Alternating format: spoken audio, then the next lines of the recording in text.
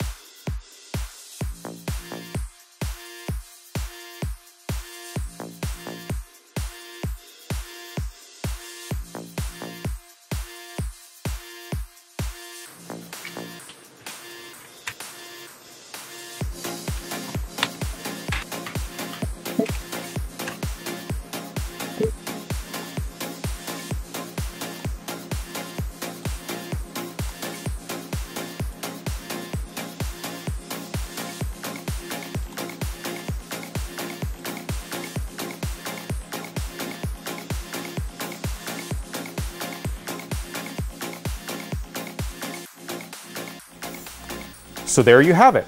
That's what it takes to put one of these things together. The next step is going to be building out the rest of the initial pre-production batch that will be used for testing and evaluation. There's still a lot of work left to get this device ready for market, so please subscribe to all of our social media channels, which are linked down below, to make sure you don't miss any of our updates. Until later, have a nice day. Bye.